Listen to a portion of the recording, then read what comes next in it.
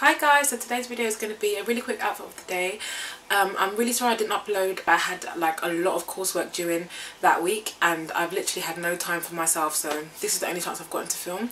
But I will be making videos again as normal. It was my mum's book launch yesterday and it was a really big deal because we wanted to give the book a really good like sort of send off before we put it like on Amazon and stuff. So I just thought I would show you guys what I wore. I'm wearing this Moschino belt. It's my sister's one because I can never like afford one of these right now. But yeah, you can kind of move the letters around, which I thought was quite cool. For my nails, let me show you this hand because it's better.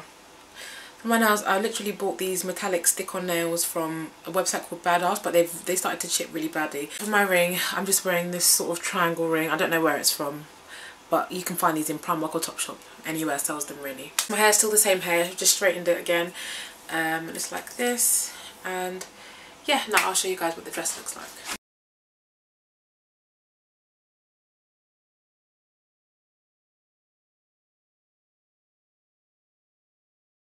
This dress is just a long sleeve bodycon dress from ASOS. It's just black. It's like this. And I actually got this dress for, I think it was £5 from a charity shop near my house.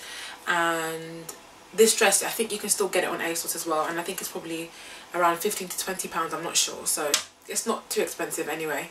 Yeah, and this is what the dress looks like full length. So if I turn them around.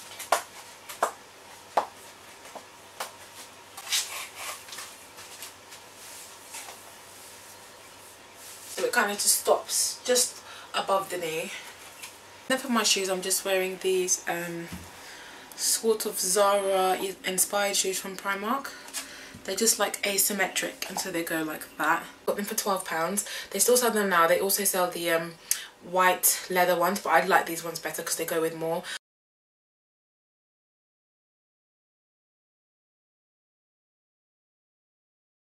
Yeah, so that's the end of the video. I really hope you guys enjoyed it. Give a thumbs up if you want more outfit of the days or fashion or styling videos, and then I'll get on to doing that. Also, I thought I'd just let you know that I actually bought this dress in a size 8 and I normally wear around a size 10, sometimes 12 depending on the style. So if any of you guys wanted to buy this dress, make sure you size down because it will probably be a bit too big for you otherwise. Leave me a comment telling me what styling videos you want to see. I know you guys want a riding pants one, but if you've got any other else, if you've got anything else you wanted me to do, just let me know below and I'll get on to doing it. So yeah, thank you guys for watching and I'll see you guys in the next one.